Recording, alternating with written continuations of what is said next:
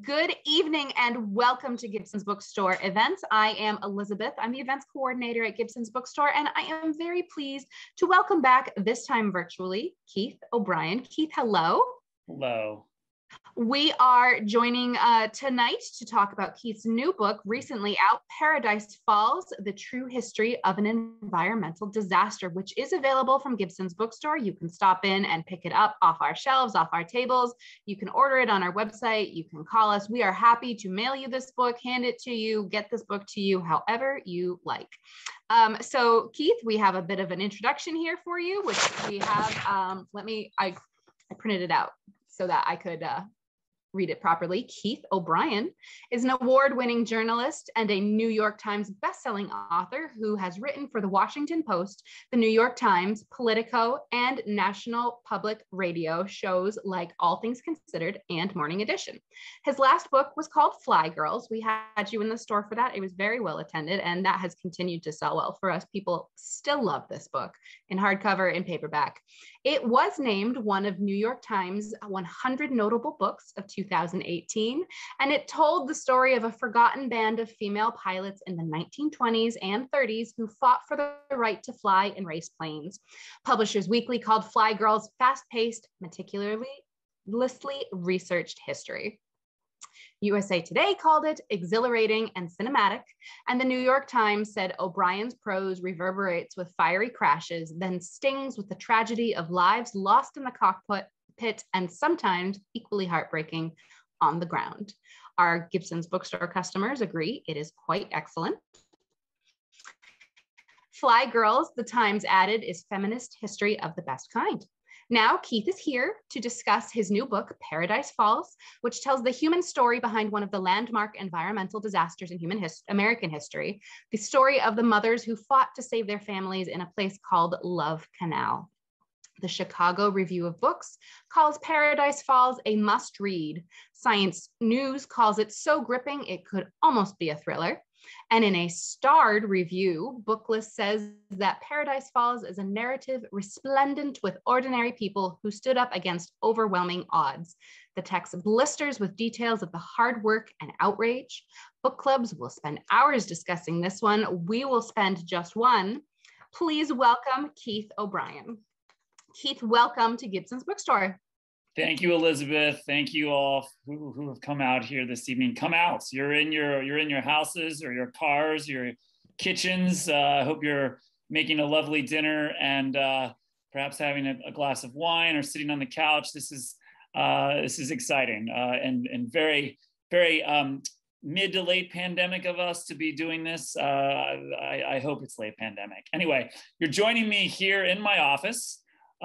Which is actually where I wrote the bulk of this book, right here, actually at this desk. At times, that bookshelf behind me looked a lot more disorganized than it does now. And I hesitate to show you the rest of the room, but I will show you that, as usual, my loyal colleague, the dog, is here with me tonight. He's right down there on the floor. Hawkeye, you want to look up, buddy? Hawkeye, good boy. Anyway. Hawkeye's in the house and at my side as usual. I think he thinks he gets some credit for this. So anyway, it's a pleasure to be here with you via Zoom. We're going to talk tonight about one of the great environmental crises of the 20th century, what happened, how it emerged, why it still matters today, and we're going to talk a lot about the ordinary folks, the mothers mostly, who forced this story into the spotlight and almost by accident ended up changing the world. It is a story of resistance. It's a story of epic proportions. In the span of about 2 years, these mothers would go from being ignored, completely ignored by their local school board and superintendent, to having the ear of Jimmy Carter in the White House. And they would find themselves staring down one of the most powerful corporate executives in America at the time. That is really the story of Paradise Falls. But before we get into all that, I wanted to start with something smaller. I wanted to start with a small sort of behind the scenes moment from my research, from my reporting. I thought I would begin tonight with the story of a bird. One of my very first interviews that I did, by phone actually, right here in this office, was with a woman named Luella Kenny. Luella was a mother of 3 boys in the 1970s who, with her husband Norman, had purchased a small house on the east side of Niagara Falls. The house was a small red brick home on 96th Street. And it was, you know, a great place for the Kennys to raise a family. This house was located on the northern edge of a tidy grid of streets, about 6 miles due east of the waterfalls, which we all know. The neighborhood was called LaSalle. And though the houses there were small, these were starter homes, single-story ranchers, it was a desirable place to live. People here were really scraping their way to the middle class on factory workers' wages. It was a lot of young families and a lot of children. And the children liked to gather on a wide expanse of rectangular land right in the heart of this neighborhood that the children simply called the playground. Now, adults often wondered why this rectangular land was never fully developed or properly developed. But the children asked no questions because for them, it was almost magical. There was a school right in the heart of this land. There were play structures, a slide, and on weekends and weekday afternoons, their friends were there all the time. This sort of swath of land and this school were one of the reasons why people moved here in the first place. But the Kennys had a different reason.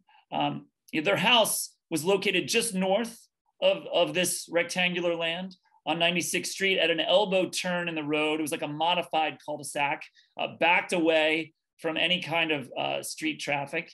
And it had a large backyard, much larger than any other home in the neighborhood, really, that backed up into a confluence of 3 creeks that gathered there. This, of course, was paradise for the 3 Kenny boys. In the summer, they sloshed in those creeks. In the winter, they skated on them. And then in 1978, problems started to emerge. People began to learn about secrets that were buried in the ground right beneath that school and playground. One of the Kenny boys began to get sick with a mysterious set of symptoms that mystified doctors. And Luella Kenny, being a mother, did what mothers do. She focused all of her attention on her son, her house, her yard, those creeks. Luella began to wonder what was in the water. In the months ahead, Luella Kenny would find herself crouching down at the edge of those creeks, keeping a journal, a log, logging what she saw. At times she would write, water murky, oil slicks, deep orange color, odor permeates the air, odor permeates the entire yard. I know that because Luella saved that log her whole life until she shared it with me in late 2019. And that brings me back to the bird, the story of the bird. Sometimes in reporting and research, people tell you things that seem too fantastic, too alarming, or too good to be true. And the bird story really is one of those stories for me. In her memory, Luella said, one day she was down at that creek. And she was there, she said, on this day with 2 scientists. And she turned away from the creek, she said, for just a moment to walk back to the house.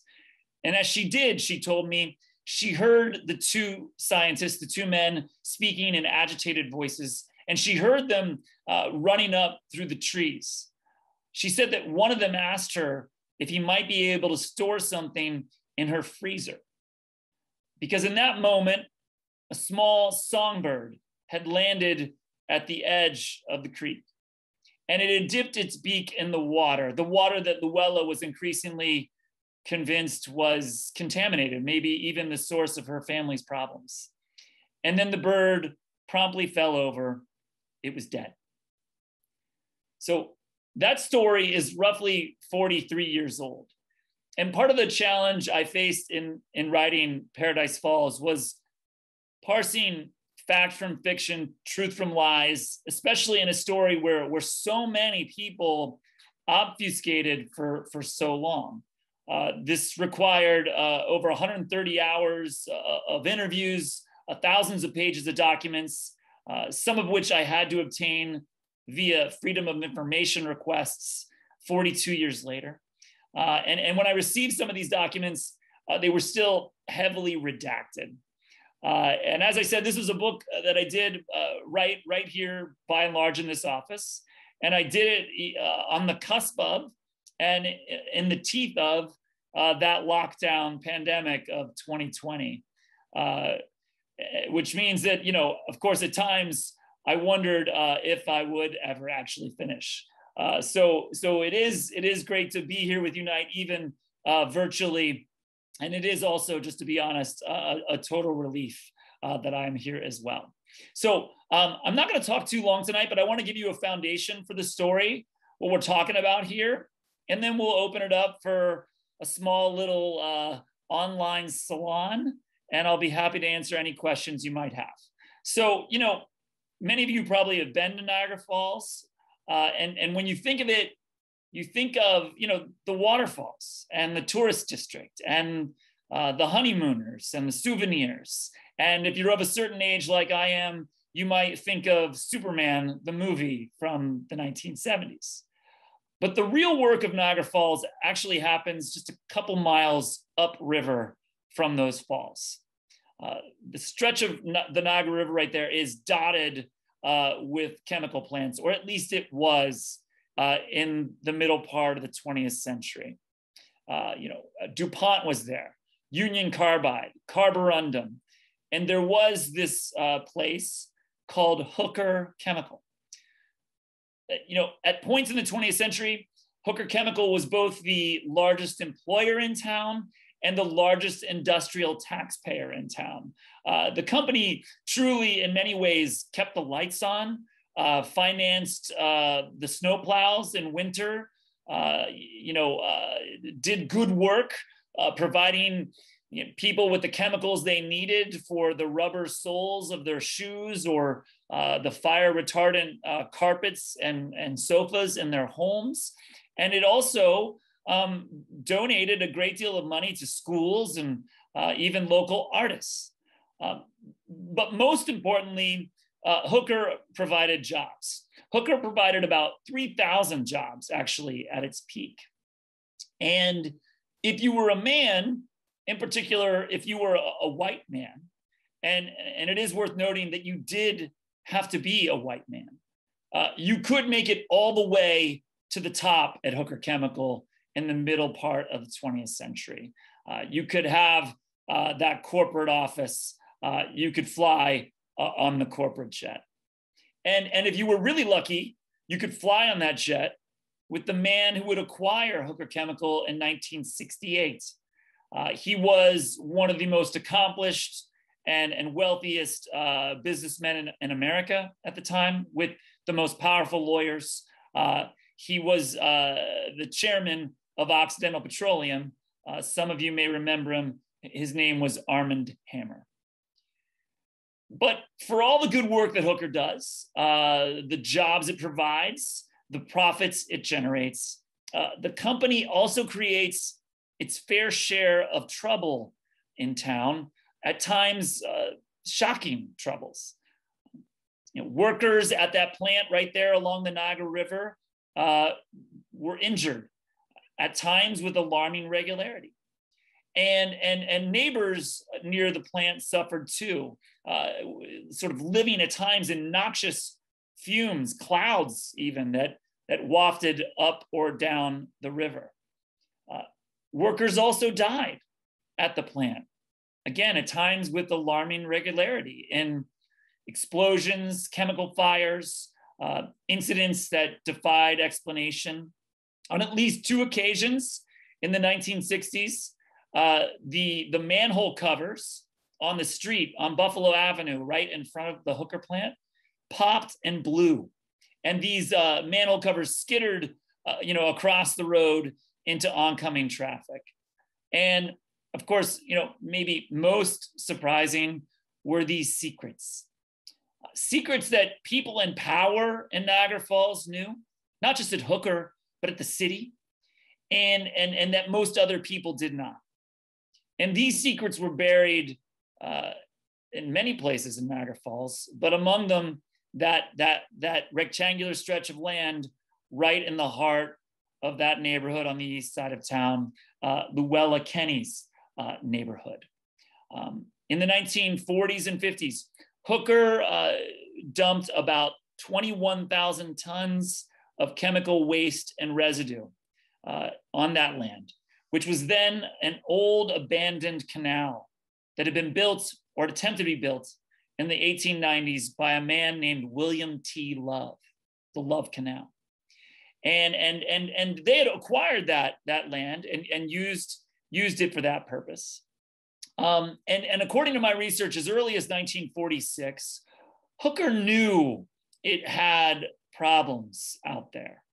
In August 1946, according to internal documents that I found, the executives are going back and forth with one another, worried, they said, that they've been using this land as a dump for some 3 years without ownership or even permission. But 2 days after that memo, a corporate lawyer for Hooker wrote another one, this time straight to the top executive. And he said that he was more worried about a different issue, something more troublesome, he thought, than just permission. He wasn't a scientist, he was just a lawyer. But he'd been to the site, he'd seen it with his own eyes, and he was convinced that it was contaminated. And in fact, not just that, he had seen children wandering up to the edge of what they thought was still a canal with their, quote, bathing costumes in their hands. And given this, the lawyer said, he had to conclude that they were running a, quote, real hazard there on the east side of town. These hazards only grew in the years to come. As more and more people pushed east out of town in those post-war boom years in Niagara Falls. The population base began to move east. And of course, more and more chemicals were in the ground by the early 1950s. And I thought I'd just mention a few of them now. One of these chemicals was something called thionyl chloride, which is something that means nothing to most of us. It was a sort of pale yellow liquid with a very irritable odor.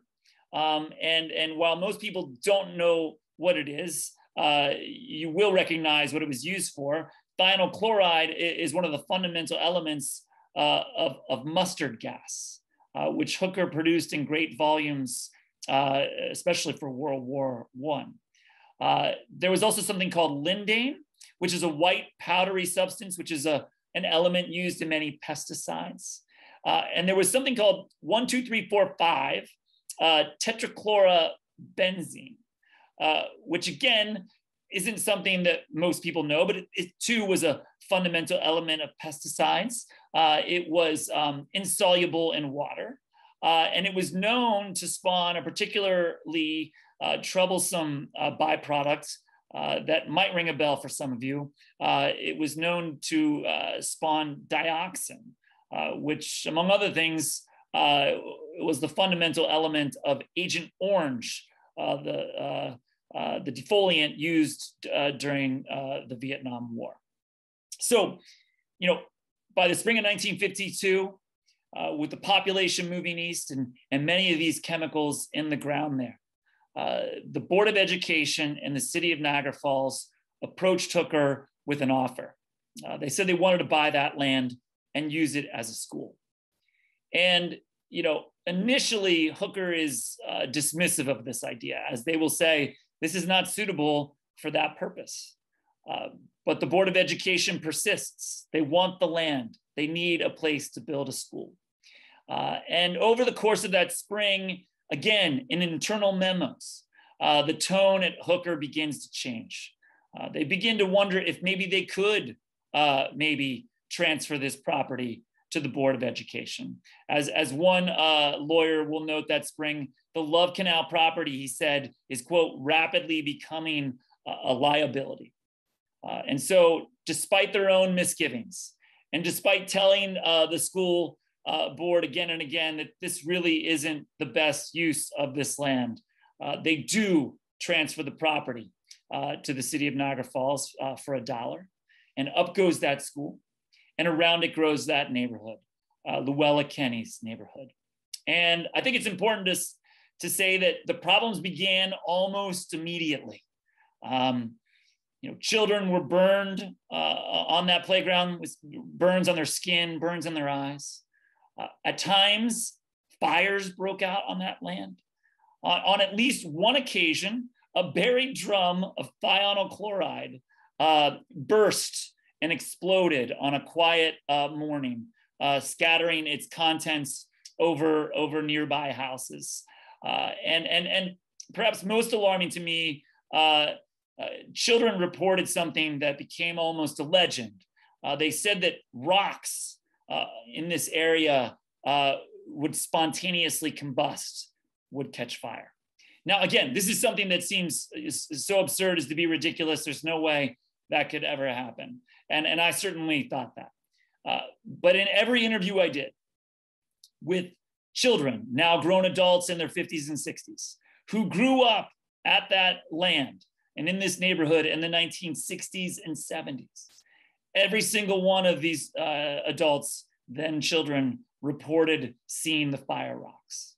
And then one day in the microfilm in Western New York, going through old newspapers, I found a story from March 1966.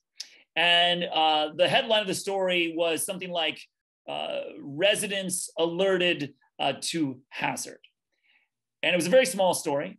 And the story said that a school principal had informed the city that children were reporting finding rocks that would burst into flames. And in fact, he said that one of these children, a boy, had a rock in his pants pocket when it did catch fire. And as a result, Ernest Gideon, then the top health official for the city of Niagara Falls, said that he was concerned. He was concerned, he said, about the fire hazard. And Ernest Gideon's advice was as follows. He said that any child who finds this material, this flammable material or rocks, should immediately submerge it in water or bury it in the ground. And this struck me as quite interesting because I have two boys who are now 12 and 14 years old. I can assure you that if they found rocks out there in my land or the forest around me that could burst into flames, they would think it was the greatest thing they had ever found. And I guarantee you they would not be submerging it in water or burying it underground. So this is the world that Luella Kenny and others are living in 1977, when these problems really begin to emerge in ways never seen before. And that's when my characters, the characters in Paradise Falls, really begin to fight back. And, I thought I would maybe just introduce you to a couple of them briefly, little sketches, and then I'll be happy to take any questions you might have. One of the characters in this book is a woman named Bonnie Casper. Bonnie was a 28-year-old congressional aide for the congressman from Niagara Falls, a man named John LaFalce. And in 1977, John LaFalce had actually only been in office for a couple of years, but he would go on to serve the city of Niagara Falls for 3 decades. And Bonnie is one of his aides in Washington. And she has taken that job in the way that many aides do. Bonnie has come to Washington to change the world. Very idealistic visions of what she can accomplish. And in June 1977, Bonnie Casper, who's all of 100 pounds, 5'2", gets a call from a small-time bureaucrat in Niagara Falls. And he says that he wants to meet with Bonnie in Washington because he's hoping that maybe he and John the False can help them get some money, a lot of money, about $400,000, to study a problem on the east side of town. And he flies to Washington and explains this problem in depth. He says that rusted drums are surfacing on this old playground and they don't know what to do about it. And, I did a lot of interviews for this book, obviously, with people who are still alive. One of the people I tracked down first was John the False, the congressman from Niagara Falls. And I did lengthy interviews with Congressman the False, the former congressman. And he said at one point, who you really need to find is Bonnie Casper. And John helped me do that. He helped connect me with Bonnie. And I flew to meet her in late 2019, early 2020, just before the pandemic. And Bonnie is not in politics anymore. She's a real estate agent in Bethesda, Maryland. And I met her at her office there, her real estate office. And she told me before I came, she said, I kept some documents. I'll bring them to the office. And I said, well, that'd be fantastic. And I get to the office there and we go to a small conference room, and Bonnie Casper has lined up file after file and box after box of documents. And I've clearly underestimated how much she has. And she said, well, of course I have a lot. And of course I kept a lot because I was there at the beginning. And, I realized right away I wasn't going to be able to go through her documents in the time I had. And so I asked if I could bring it home. I was flying back to New Hampshire that day. And I took the boxes with me, but in order to get on the plane, I actually had to go buy a piece of luggage. And I brought those documents back here to this office, and they were crucial in rebuilding this story. Another person who is crucial to this story is a woman named Beverly Pagan. Beverly was not a resident of the neighborhood. She lived about 25 minutes away in Buffalo. She had no mortgage to lose, no kids in danger. But Beverly was a mother. And she was a PhD level biologist in Buffalo, who had spent the last several years focusing her attention and her research on a nascent idea. Beverly was studying the link between environmental hazards like pollution and smog to our health. And indeed, Beverly had done a couple early studies, in which she made a link, then controversial, between cigarette smoking and cancer.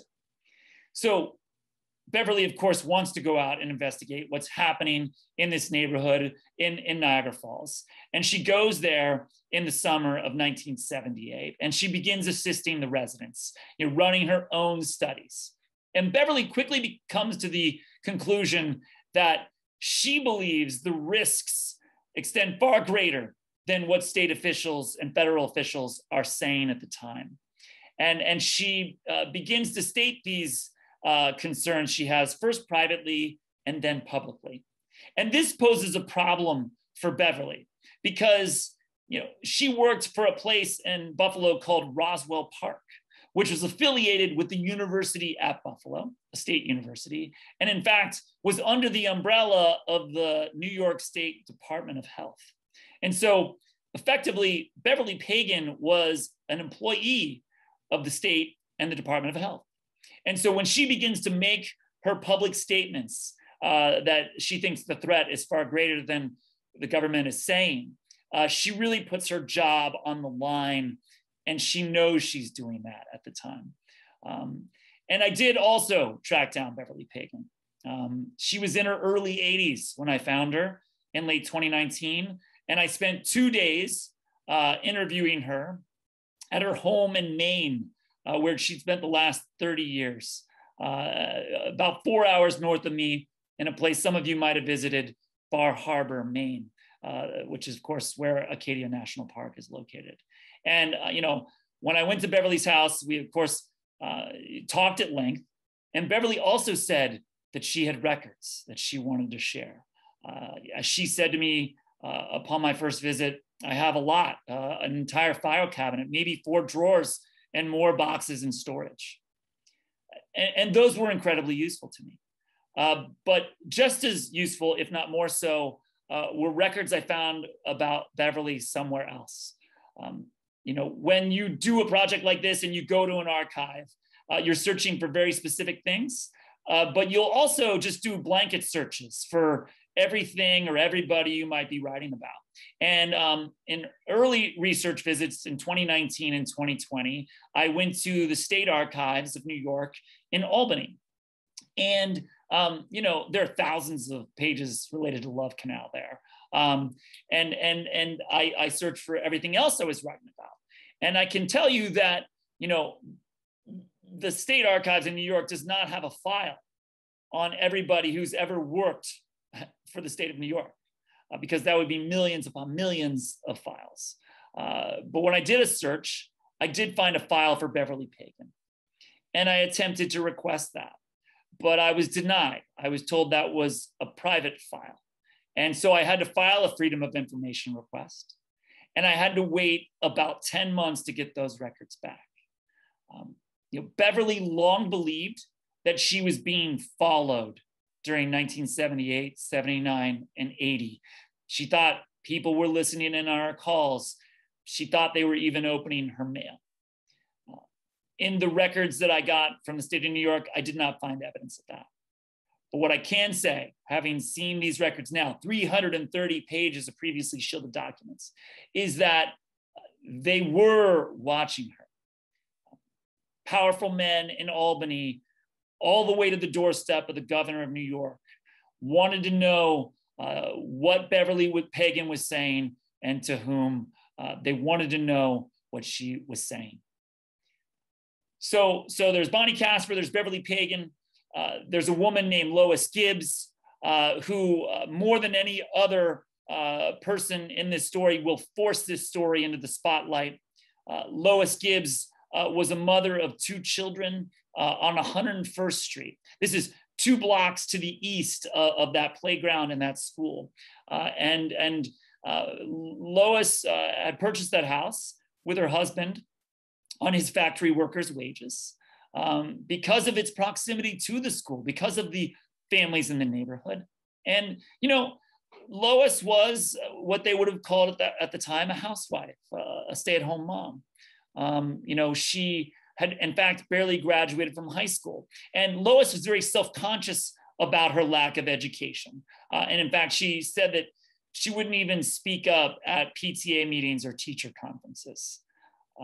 But when Lois learns about what's happening in the neighborhood, she begins to connect it to problems in her own life. Within just a couple of months of her oldest son attending kindergarten at that school, at that playground, he begins to suffer from seizures. And Lois, connecting dots to now small stories she's reading in the newspaper, begins to wonder if maybe those chemicals might be what's affecting her son, what's causing these seizures.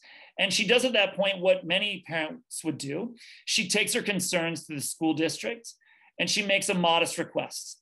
She asks simply that her son be moved to a different school that fall. And, I often wonder how history might be different had they satisfied that request, but they do not.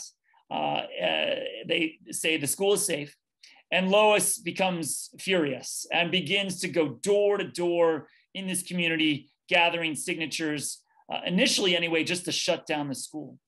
And she's stunned in the summer of 1978, when not only do they decide to shut down that school, but recommend and then actually order the evacuation of 200 people living right around it.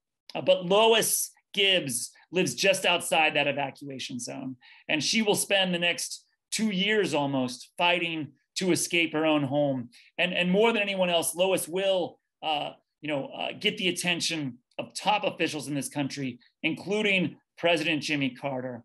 Indeed, Jimmy Carter will personally at one point invite Lois Gibbs on stage and thank her for everything she's done. And then finally, there's that woman, Luella Kenny, that I mentioned at the outset. And it's Luella Kenny who will stare down Arm & Hammer, that powerful executive. She will be a mother of 3 boys, taking him on. And, that was, as things go, relatively easy to confirm. There were news stories written about Luella's confrontation with Arm & Hammer. There were multiple witnesses to it that I could interview. And in fact, there was a transcript that I actually found at all places, Columbia University. And so that I could reconstruct. But the Byrd story was more difficult. On research trips to Niagara Falls, Buffalo, Albany, State Archives, National Archives in Washington, D.C., I found nothing about it. And then one day I was here in New England. I was in Boston, just north of Boston at Tufts University. And I was going through Lois Gibbs's papers. As some of you know, your papers are essentially everything you kept, your letters, your memos, mail you received, mail you sent out, journals, notes, whatever. And so, of course, I want to go through Lois Gibbs's papers, and they were voluminous. And in them, I found 2 files, very thick files, labeled Daily Status Updates, Daily Reports. These were reports written by a man named Stephen Lester. Stephen was a scientist who was a consultant to the residents of the neighborhood. Stephen was hired by the state of New York to be a third-party consultant to the residents because the residents increasingly did not trust state scientists. And so, Stephen's writing these reports effectively to prove to the state that he's doing his job. In fact, at the top of each report, it says work voucher, daily report. So I start reading these, and there's a couple hundred of them, and sometimes they're 3 or 4 pages in length, and written in dense scientific language, with chemical readings and engineering sketches.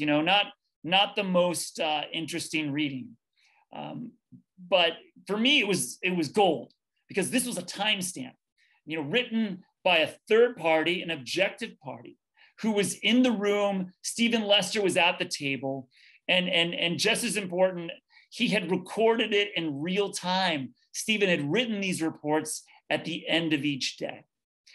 So in late 2019 and early 2020, I'm reading his reports. I'm scanning them all with my phone.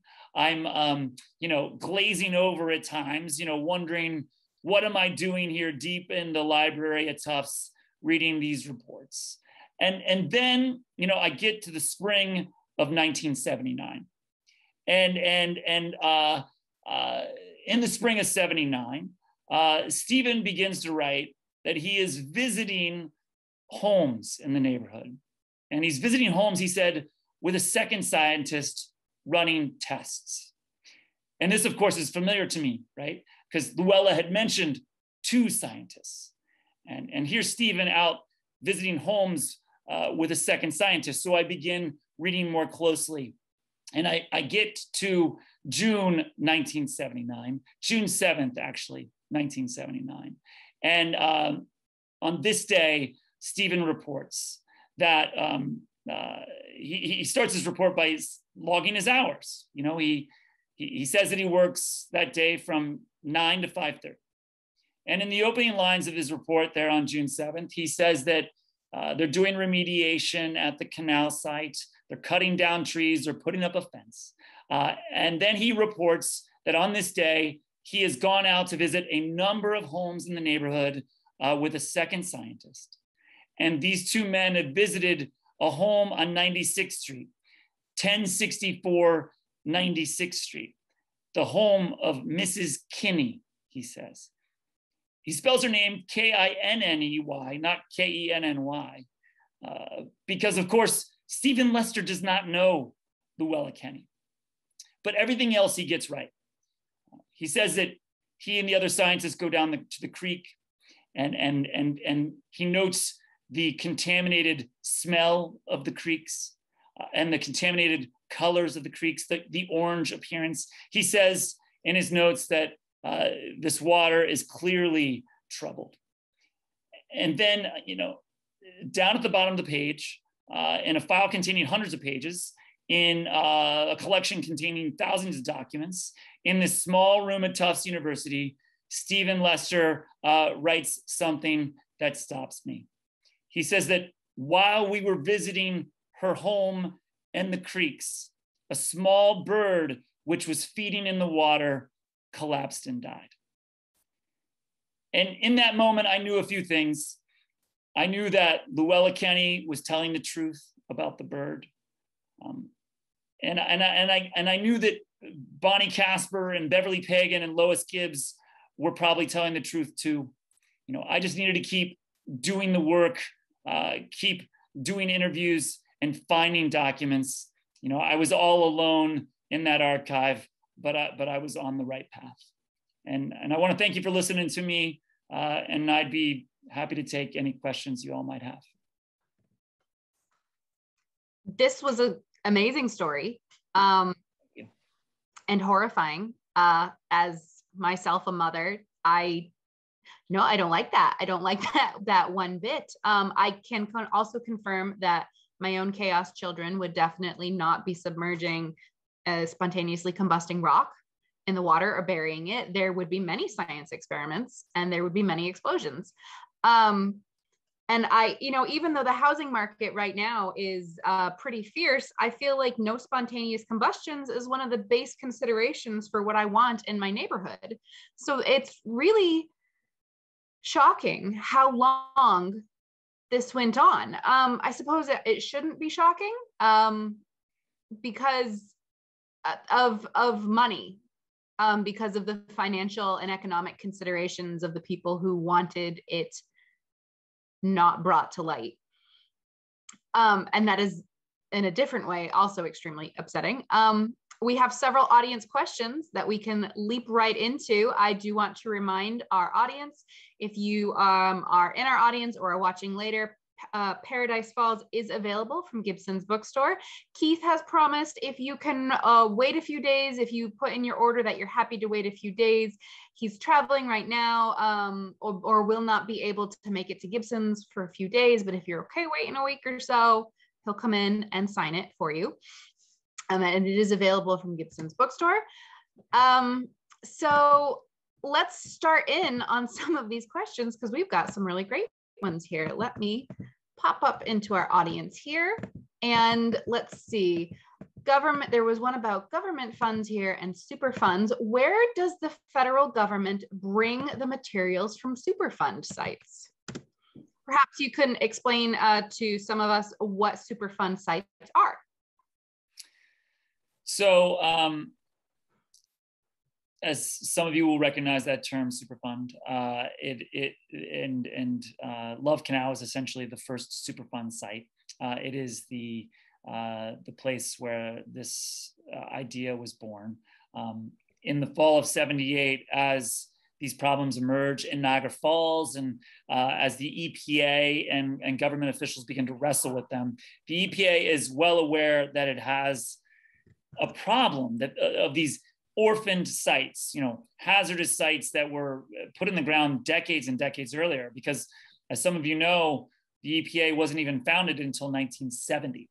So, it was not around to police these issues in the 40s and 50s, both in Niagara Falls and elsewhere. So the EPA is aware it has a problem. It does a quick count. It determines there's as many as 600 different orphaned hazardous waste sites around the country. And it begins to discuss sweeping legislation that would give it authority and also funding to clean up the sites. They said it would need to be a large fund, or as they started to say, a super fund, which is how the term was born. And the premise at the time was that the polluter would pay. There were taxes that were baked into the process to industrial companies, petroleum companies, petrochemical companies, and chemical manufacturers that everybody paid up front. And that way, when these problems emerged, the government would have the ability to come in quickly and clean up the site and remediate the site. In some ways, that's still the case today. However, in the last 27 years, many of these fundamental taxes and this core philosophy of the polluter pays has been stripped out of the Superfund legislation.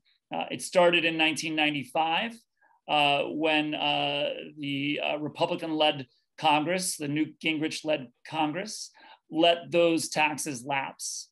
And just in the past several months under the Biden administration, some of those have been reinstated, but others still aren't there.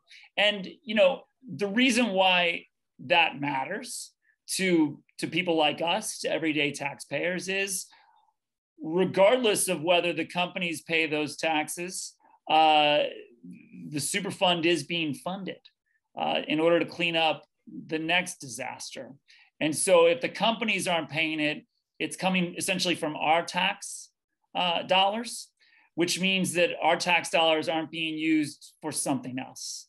And so while this is the beginning of the Superfund, and while the Superfund legislation has been very successful in cleaning up hundreds of sites, it is not nearly as powerful today as it used to be. From the same audience member, they ask, how do the laws work in terms of what gets cleaned up and what doesn't? For example, in Concord, New Hampshire, the gas holder building has petroleum underground. At the new apartments at the old tannery site, I believe there are still some hides underground while others were taken away. And if that's the tannery site I'm thinking of in Pennacook, that has been there for about 30 years, not cleaned up until very recently. It's been sitting there. In this case, the polluters the tannery went out of business, so they weren't there to help fund the cleanup. Who chooses? So that's a great question, and it's almost I hate to disappoint the reader with these great questions, but there are hundreds of sites right now that are on the priority list for the EPA and the Superfund cleanups. And there is obviously a limited amount of funding and a limited amount of crews to do this kind of work. And so it's almost like a get in line kind of situation. Now, when there are pressing crises, say like a Love Canal situation, right, in the heart of a neighborhood affecting children, those kind of sites can leapfrog others on the list.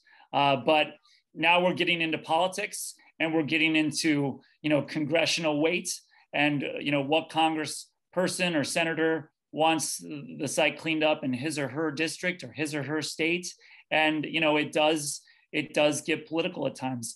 But the bottom line is the list is long, and sadly, there are still quite a number of sites in this country that need remediation. You mentioned the politics of who gets to pick what.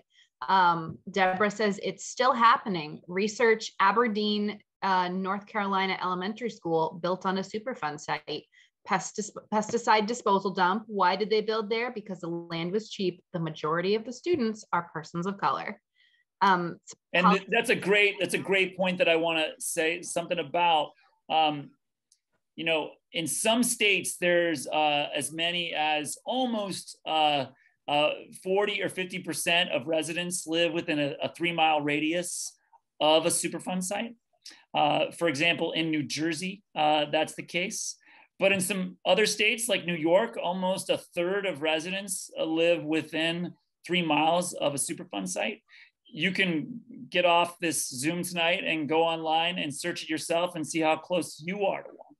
But to the point you just mentioned, if you are a person of color, or if you are a person of challenged socioeconomic status, regardless of your color, the chances are exponentially higher that you live closer to one of these sites because, as you just said, the land is cheaper, and even after it's been remediated, and so that creates, sort of a sort of tainted reputation of the site that leaves its uses limited. All right. When Love Canal was cleaned up, were they able to extract anything? And also, where does the government bring the cleaned up materials? Some cleaned up materials are processed. Other cleaned up material or remediated materials are buried in other more contained landfills. Again, the fact is the human population is creating material, whether it's hazardous waste or regular waste, that, as we all know, needs to go somewhere. And so some waste is buried in contained modern, essentially holding landfills. But this too is a problem. Where the waste goes once it's cleaned up is an issue. And it was political and troubling to New Yorkers, Western New Yorkers in the 1970s as well. Everybody wanted to know where the Love Canal waste was going, and some of it was buried elsewhere. And to the first part of your question, though, was it all remediated? The answer is no. Some Superfund sites are able to be cleaned up and utilized for positive things. Public tennis courts, golf courses, greenways. Sometimes these are old Superfund sites, and there are no lingering effects. In Niagara Falls with Love Canal, that is not the case. In 1988, about 10 years after my story ends, 8 years after my story ends, the state of New York did a massive study, one that scarcely any other state had ever taken on before.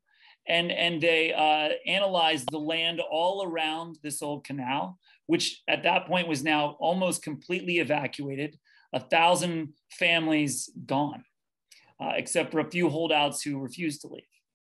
And they determined that the homes on the downtown side of the old canal and the northern side of the canal, that stretch of land on the northern side where Luella Kenny lived, they determined that there were no elevated risks there and that those homes could be resold and resettled.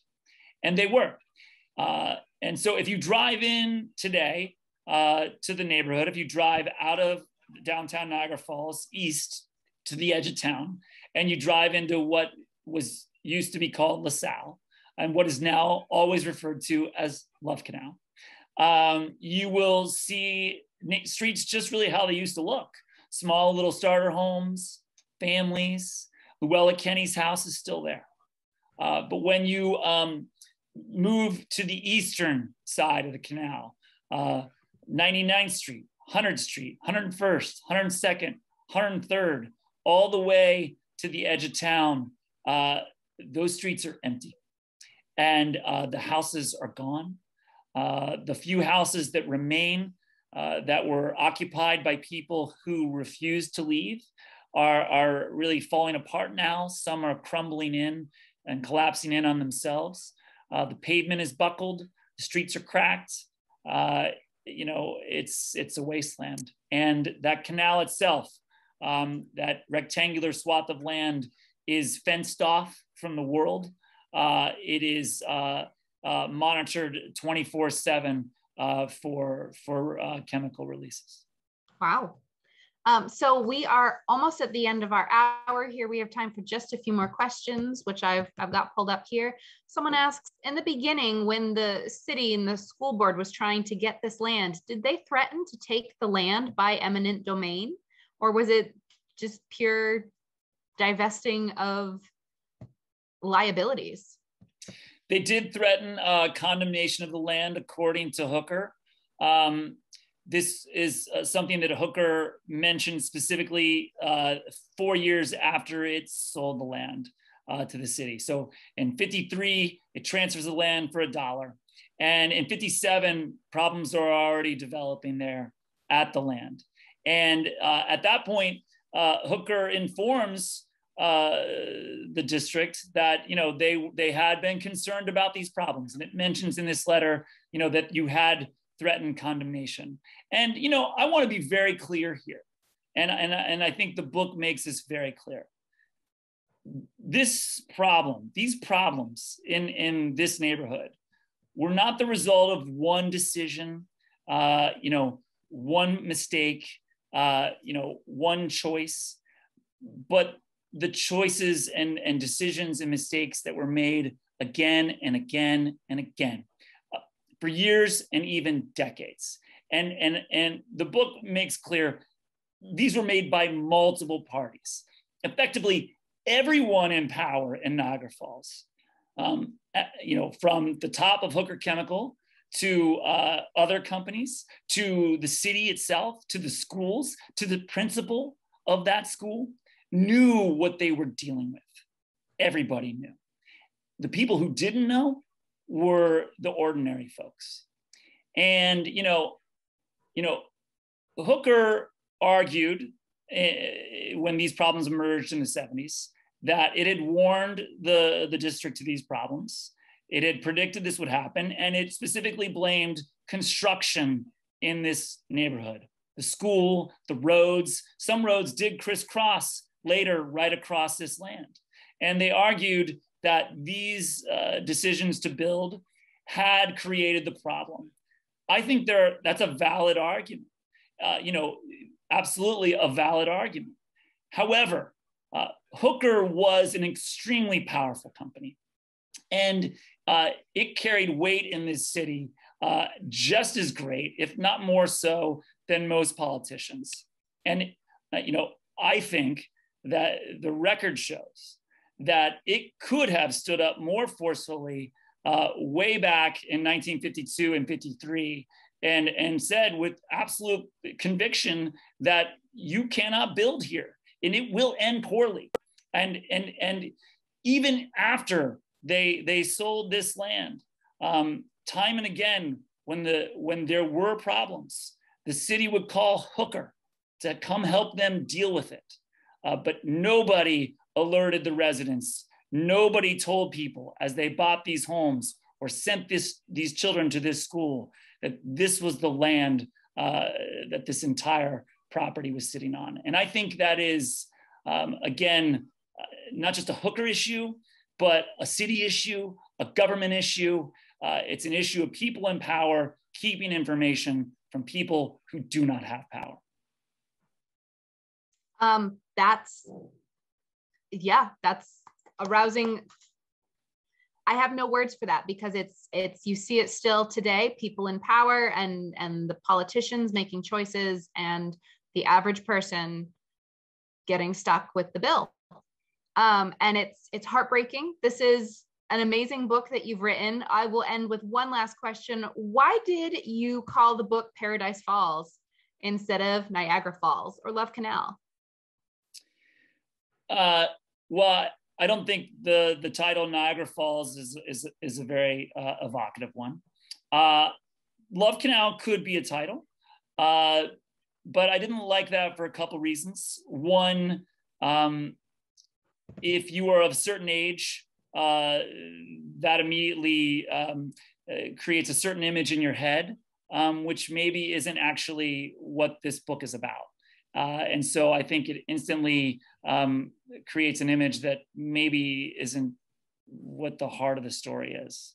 And if you're younger, if you're, say, under the age of 40 or 42 years old, you don't even know what that is, very likely.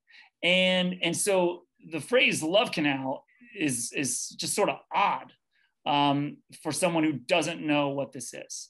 And so it's funny, you write a book that's like 100,000 words long, and then you do spend lots and lots of time hashing out 2 or 4 or 5 words that your title is going to be. So a lot of thought does go into it. And to me, the name Paradise Falls is evocative.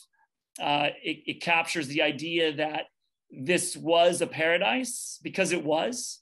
And I think for those of you who do read the book, you'll see that, I start the story where it would have started for the residents, which is before the problems, and you feel them coming.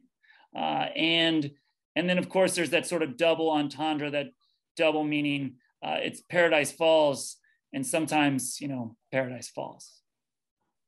An excellent answer. And the person who asks says, this makes sense. This makes a lot of sense. So well done. Excellent choice. Paradise Falls is available from Gibson's Bookstore. If you're willing to wait a week or so, we'll get it signed for you. And we are happy to ship. See you in store. Keith, this has been a great presentation. Thank you so much for returning to us for this. This has been amazing. You give such a great presentation. Thank you so much, Elizabeth, and thank you all for joining me here in my office here on a Monday night. I really appreciate it, everybody, and everybody have a great night. Have a great night, everyone.